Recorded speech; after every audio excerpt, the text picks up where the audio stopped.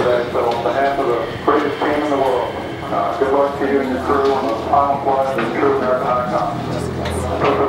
So I was in space 3 times. My first time was, I think, 11 days. My second time was 4.5 months, and then my third time was 12 days.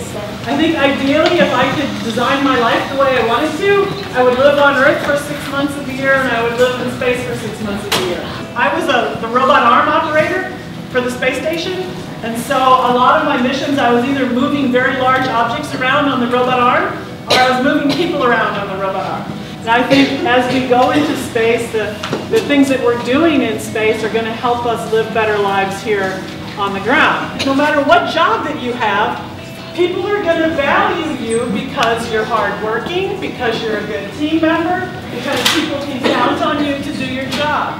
And if you're that person, it doesn't matter whether you're a boy or a girl, or what country you're from, or how you were raised, or who your parents were, or what language you speak, or anything like that. A lot of the things that we're doing right now in space are benefiting how we're monitoring the Earth and taking care of the Earth. We are naturally curious as human beings. We have this need inside of us to learn and to grow and to become better.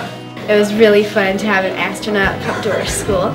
She was super interesting. She came in, she answered like every question. I thought that her experience was very inspiring. She did 3 missions in space.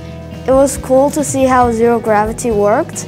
I think this was an awesome experience. It was cool seeing all the pictures and the videos she shared with us. I've never seen an astronaut in my life before I came to this school. We were very lucky to have the experience. She really taught us that you can do anything.